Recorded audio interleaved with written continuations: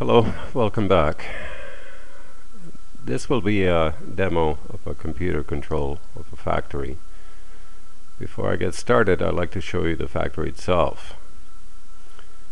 As you can see, the factory is comprised of a number of production cells organized in stacks or columns, all fed off the main bus.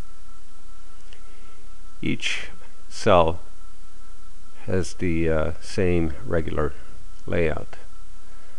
A number of inserters that feed the material into the assembler, inserter that outputs the product into the smart chest, and an inserter that removes the material from the smart chest, puts it on a belt, and then allows it to enter the logistics network. Now, the chest is connected to the red wire bus and provides the quantity of the material produced. Inserters are connected to the green wire bus and accept the commands from the computer to produce stuff. In this case, it's going to be a medium power pulse. As long as the difference between the red wire value and the green wire value is less than 0, the inserters will provide the material and will place the generated product into the smart chest. As soon as that difference disappears, the assembler will stop assembling. Now, if we look at the, for example, the smelting area, we have the similar type of a layout. Smart inserters connected to the green wire bus and the chest connected to the red wire bus.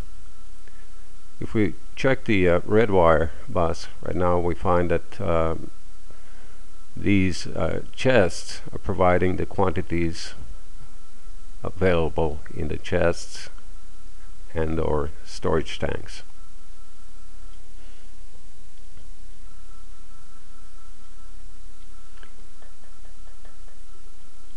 Moving on into the oil refining area,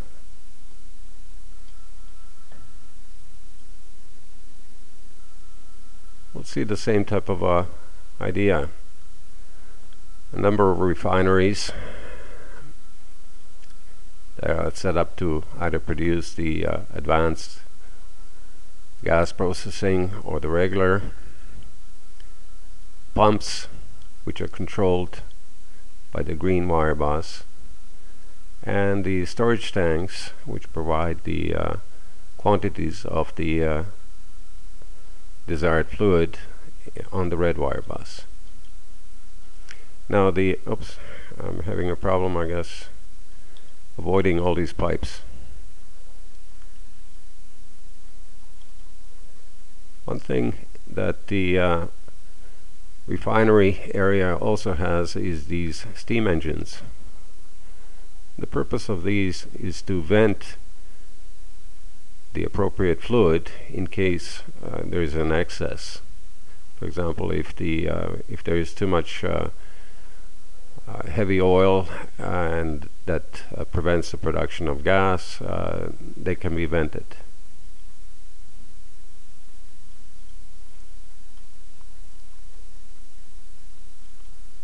So that's it for the actual factory. So why don't we head down to the computer and take a look what happened here. Computer hasn't really changed. We've added quite a bit of memory in the form of a read-only memory, as the program is much bigger, and the input area, input port has been substantially beefed up, as well as the output port. Now, input receives the input from the red wire bus and from the control panel, which contains the quantities to be produced. In this case, I've set it up to produce some stuff. We can also add some. Oh, we have inserters already. Okay, how about some curved rails, some big poles.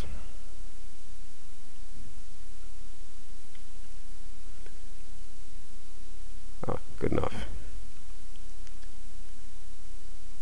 Computer is initialized, so it's ready, waiting for the input. Let's get the show started. Let's see what happens. The first step in the program would be to order the quantities of desired product. In this case, we need 10 chests, 5 curved rails, 50 regular rails, and so on.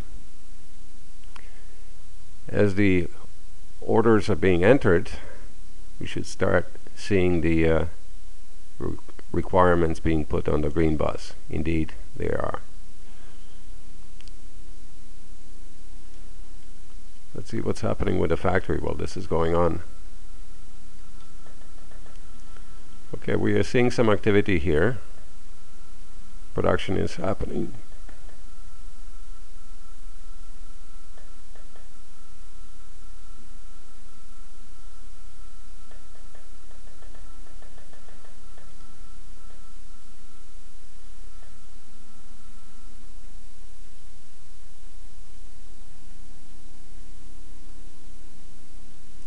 Okay, here we go.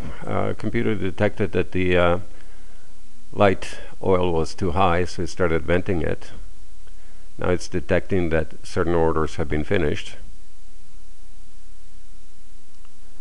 and it's issuing the inventory collection orders right now.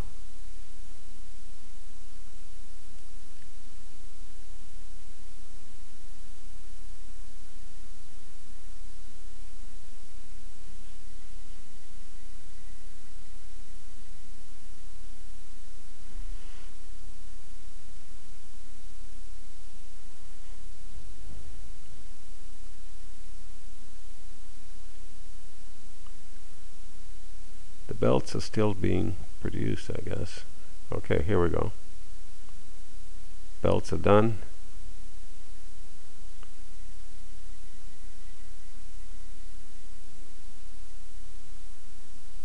And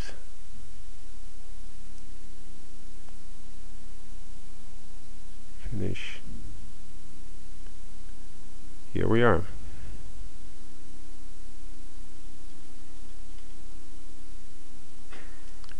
That's it for the demo. I hope you enjoyed it.